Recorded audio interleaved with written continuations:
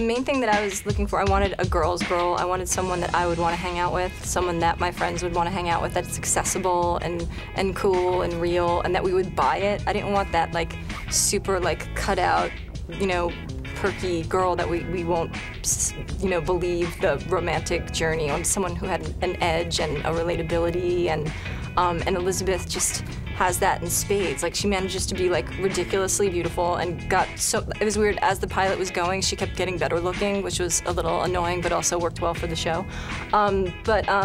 She has this great ability of being very attractive, but also being accessible. So you're not like, you know, you feel for her, but you also feel good with her, and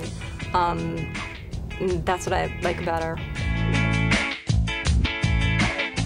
The Israeli series wasn't in our format. I mean, it was kind of like some episodes were like 24 minutes and some were like 35, and it's not the structure of American television, and it was very different. I mean, it was like watching a little independent movie, 11 of them. And in that show, it was people that she had dated and broken up with. And she went about it, and she had the psychic's prediction.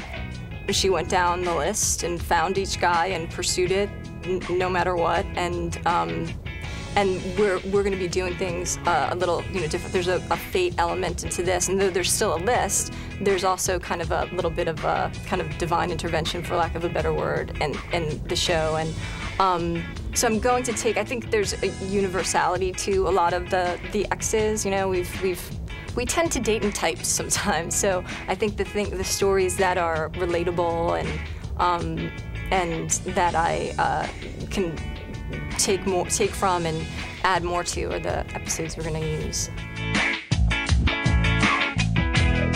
Hopefully they'll see things that they can relate to. I like to have characters that that people feel like they know, and it's a world that's familiar to them and that they feel comfortable in being in, but also has a romantic endpoint that is hopeful. So you're kind of like, oh, I feel validated and cool. I'm in here with all the people that are like me, and look at this great thing that happens. Hope for me. Everybody wins.